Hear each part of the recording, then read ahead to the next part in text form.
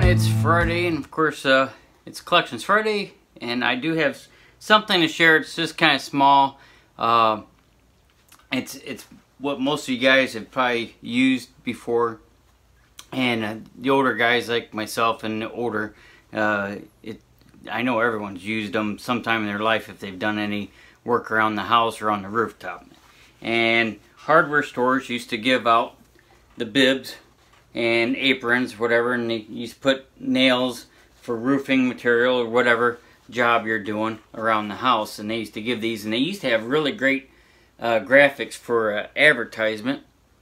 And I had about, I don't know, 15 or so that I got in the last probably 10 years.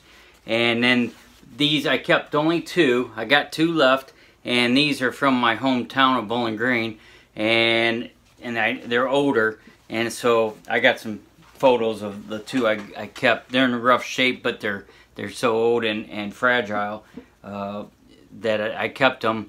Just gotta find a place to display them, and that's my problem. I don't have the wall space and location to display the ones I had, and the others were the smaller aprons. They weren't the full size. That's another reason why I kept the 2 I have. But we have a teenager in the area that started up woodworking, and he started a shop and opened a little shop up of his own. So I know he liked woodworking, so I thought that would be a nice decor if he wanted to put it on the wall. So I gave him the collection to display and have, and that way he gets some use and everyone can see them. So, but I did have a whole bunch of them, and I always kept something different. But you can still get them. I mean, like Carter Lumber, Hankey's, and the lumber yards in our area all gave them out for free when you bought roofing material or any other material. And there used to be a lot of family lumber yards that would do that, and those are the ones I usually look for. I think Menards still has them, and Lowe's and stuff. Maybe someday they'll be valuable, but there's so many of them.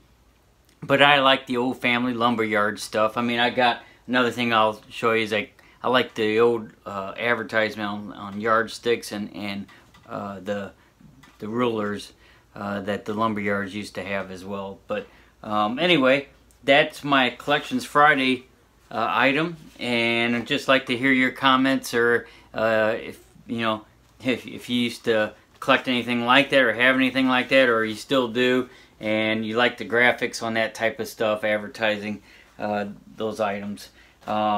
Another thing is I'll give you some video and photos of some of the harvest we had from the garden this week, and we got all of our 4-H livestock stuff going on, and we got some chicks. I'll have a little video of our meat chickens that we got in with the cats. But anyway, hope everyone has a great weekend. Still working on the clamp challenge for Scout Crafters. So hey, everyone, hang in there, and have a, if I don't talk to you, have a happy 4th of July. See you, everyone. Bye bye.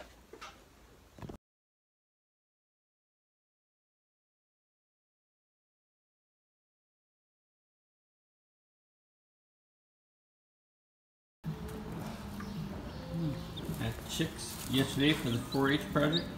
Those are meat chickens, and I think somebody else likes them very much so too.